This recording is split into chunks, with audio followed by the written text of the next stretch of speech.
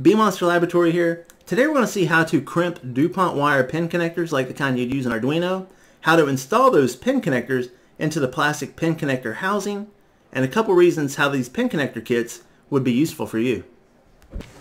This is the Glark's 700-piece male and female pin connector set with the pin connector housing. And they give you 10 feet of assorted wire, which I'm not going to use today, but maybe in the future. So if you need that, it's included in the plastic box that they send you. And since I've never used this type of pin connector kit before, I did a couple trial runs here, and it's pretty easy once you get the hang of it. I messed a couple up, but pretty easy once you know what you're doing.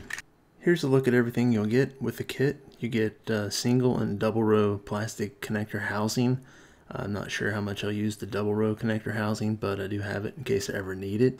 And here's a look at the male and female pin connectors that you get as well. The reason I got this kit was because I purchased a sensor that has ridiculously small leads, and I know that if you get a soldering iron that close to plastic, it will melt the plastic and then probably ultimately destroy your sensor, and I don't want to have to pay for another one.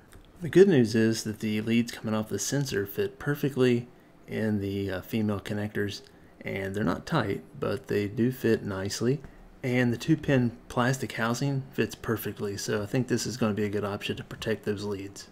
Another reason you may want this kit would be for screw terminals. They do fit nicely in screw terminals, and they give you a nice clean look as well. It's also ideal for strand wire. It'll contain that strand wire so that you can plug your components directly into your breadboard. There are lots of other applications for these, and I'm sure you'll find them very useful. For this video, I'll be using a pair of crimpers. They are really cheap, but they do work. And I'll also be using some wire cutters. They're cheap as well, so you don't always have to get the best. Here's an example of something you probably don't want to do. This was one of my first ones, and as you can see, the insulation wasn't cut all the way up to the housing, so the wire is exposed, and I don't like that. So what we're going to do is go ahead and cut this wire in half, and we'll redo the pin connector on the other end of the wire, and hopefully we'll have better results.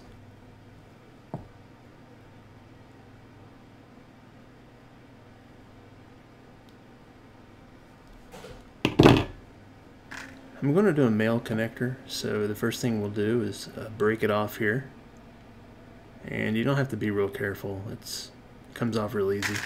Then we're going to place our wire in the connector, make sure that it's a nice snug fit.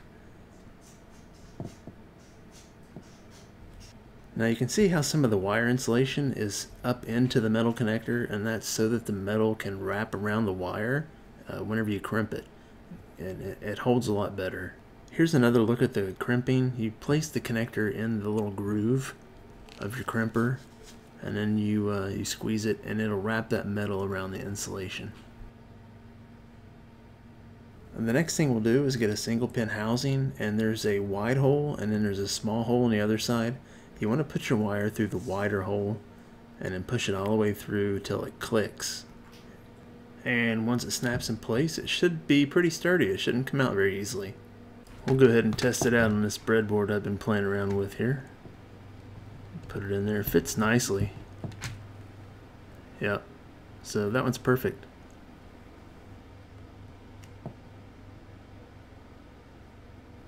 Now your connector is going to have a V shape, and it's going to look like it has wings on the back. And those wings fit right into an M shape on your crimper. And that shape like an M, that part is going to fold the wings over onto the wire. I hope that makes sense, but this is the orientation that you put it into your crimper. Now since our connectors are so small, we'll use the smaller grooves at the front of our crimper. Once we get the wire nice and snug into our connector, we put it into the crimper in the correct orientation and then press down, and there we go.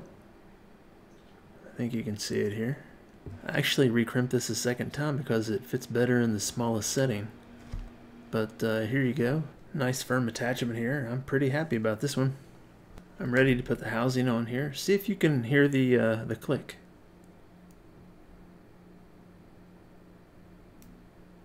There you go. And now it's good to go. So now that I have these, I'll probably be using them a lot more, especially with this recycled strand wire that I have. I hate working with strand wire, and this will make life a lot easier. Well, that's all I've got for now. Thank you very much for watching. I do appreciate it. If you enjoyed the video, be sure to like it by giving it a thumbs up, and also share it with somebody who may find it useful. If you haven't done so yet, be sure to subscribe to the channel, click the bell notification button, and I'll see you again soon.